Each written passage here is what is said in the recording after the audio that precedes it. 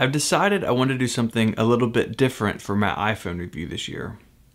Most years I write a blog post and share some photos, but the iPhone X is so different and so special, I think the best way to share my experience with it with you is just to share my experience.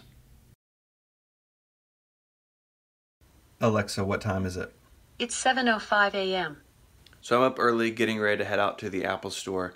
My pickup is between 8 and 8:30. That was the first time available in the day. I didn't mean to be first. I just have a busy day. I want to get to the store and kind of get on with it. I don't want to be the first person to pick up a phone. The Apple stores, they do this weird thing where if you're the first person to buy or pick up a new product, you get clapped and cheered as you leave. That's super strange to me. It was strange to me when I worked there 10 years ago. It's just sort of creepy, and I don't want to be that guy. So hopefully someone else beats me there in that time period. So anyways, I'm gonna head that way and see how it goes.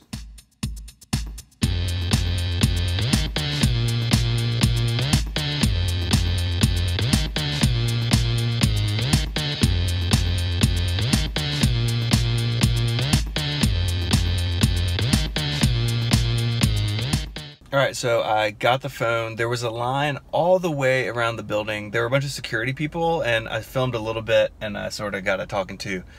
But the line around the buildings for people who just basically showed up. There was somebody who had been camping for 3 days, according to the person who checked me out.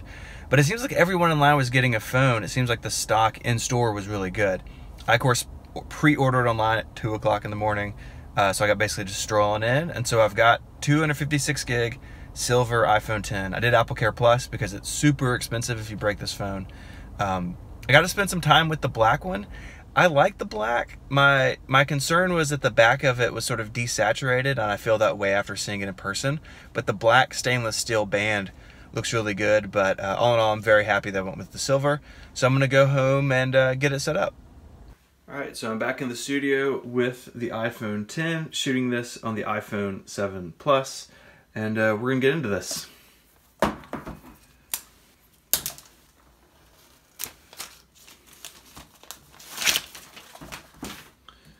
There it is.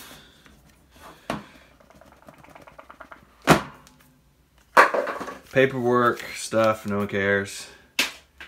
Here is the phone. Like I said, I got the silver, stainless steel side rail, super shiny.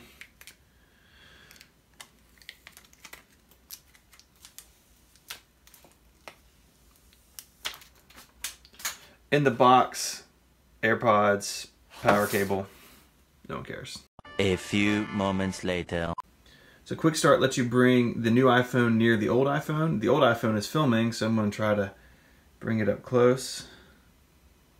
I may have to stop filming. Hello! So got the migration going like I showed. Tap the old phone with the new phone, put them next to each other, and it moves a bunch of settings over, how to give it my iCloud password. The phone did not come with iOS 11.1, so it is updating, and then it is going to be applying the backup. iCloud Backup and Restore has been really good for me the last couple of years, but it definitely takes some time. So, you know, have an hour or so to be ready to move your stuff over, because it just takes a little while. But as soon as it's done, I'll be moving to the 10 instead of this 7 Plus, and we'll see how it goes. So I just used Apple Pay for the first time at the grocery store. It's a really different process. Before, you kind of had to put the phone near the reader and then wait for it to see it, and then you would do Touch ID. But now you just double press the side button and Apple Pay comes up.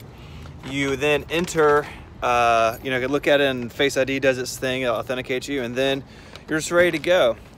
I don't know if it's because the first time I've only done it once, but it seemed faster than the old method. Sometimes running around different stores, the card readers work at different speeds, and sometimes the phone wouldn't see it immediately. But it seemed to work really well. So you just double tap the side button, authenticate with Face ID, and you're all set. So I've had the iPhone X all day. It's been a very busy day for me, running errands, got some work done in the office. I really have not spent much time with the phone, not all the way I thought I would. So I have a plan for the rest of this video that I think will be pretty interesting.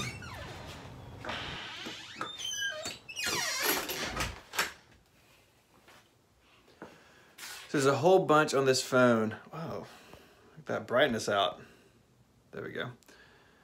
There's a whole lot on this phone that I haven't gotten to test yet. I barely have it set up. It was a crazy day today. I haven't taken any pictures of it. The only video taken with it is for this review. So I don't really have much of an idea of what it's like day to day yet. Tomorrow we have an all-day family trip with my son's Cub Scout group. We're going about an hour and a half away to a state park. Some hiking, some cooking out, you know, all that sort of stuff. So I'm gonna bring the iPhone 10 with me. Obviously it's my phone now, my number's on it and some of my stuff's on it. But I wanna put it through its paces. A day of travel is always really hard on an iOS device. You're using maps, so a lot of times you're in low cell coverage. I think it'll be a really good way to kind of see how the phone fits into what I would normally do with an iPhone on a trip like this. You know, lots of pictures, lots of video, directions, GPS, that sort of stuff. So I think that'll be a lot of fun. So we'll pick this back up tomorrow morning.